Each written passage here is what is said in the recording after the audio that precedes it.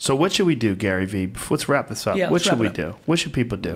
To me, hustle is maximizing the energy you're putting into somebody. I'm blown away by people saying that they're hustling and they want to achieve these great things and then their actions don't match. It's like saying you really want to lose weight while eating a Big Mac, right? So to me, hustle would be putting all your effort into achieving the goal at hand. And for me, that means making every minute count.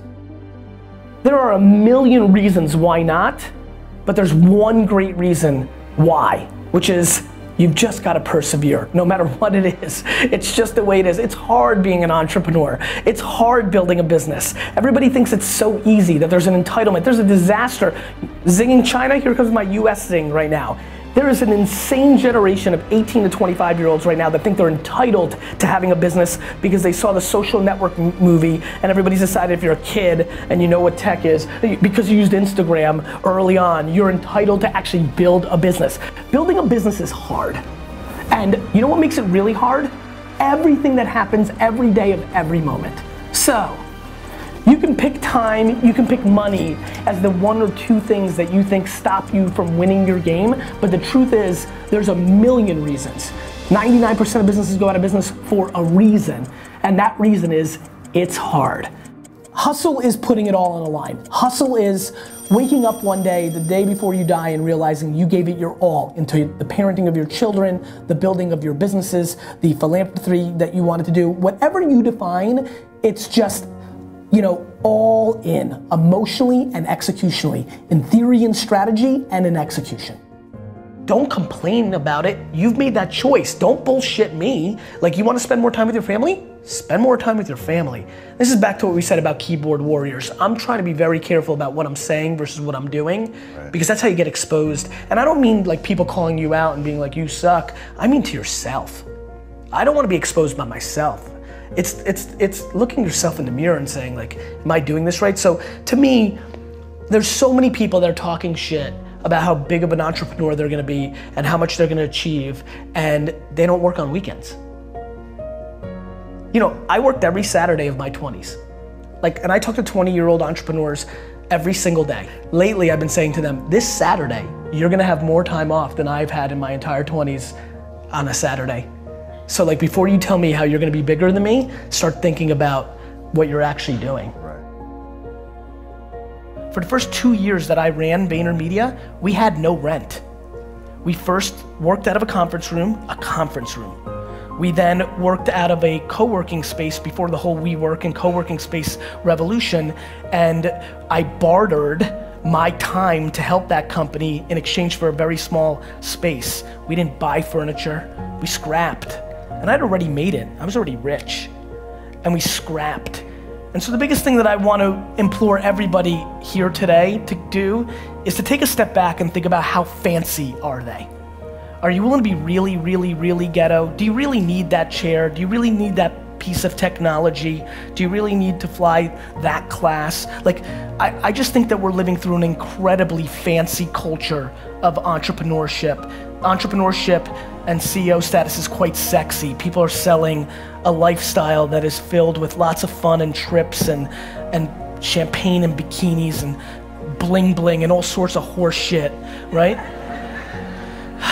And I just think that era of this era is gonna come to an end somewhere within the next 5 years. And very honestly, I just don't want a lot of people in this room that dream to build their own businesses to have to go work at a bank or go work at a retail store. And so I would highly recommend something that I think is stunningly not talked about enough, which is, if you're building a business, you have to be making money. Everybody thinks they're gonna be Zucks. Everybody thinks they're gonna build Snapchat. Go look at the data. The data shows that the far majority of this room will not succeed, not even close to building an actual business. And I don't come here to be somber. I come here to remind you that there's only one thing you can do. The only thing you can do that can trump the moment mommy and daddy had sex to make you. The only thing that can trump that, the only thing that can trump your DNA, the only thing that is controllable, if you want it, if you want this, is work.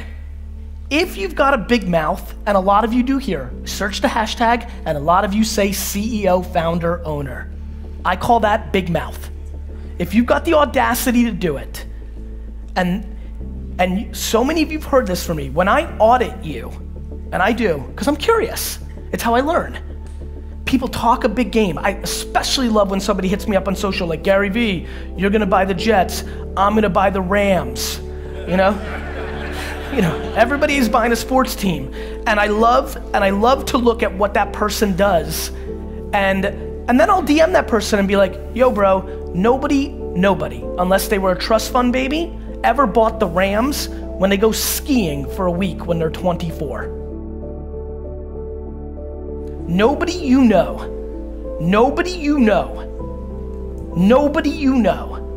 has become successful outside of it being given to them from their family. Nobody you know has actually created success without working their face off. It doesn't exist.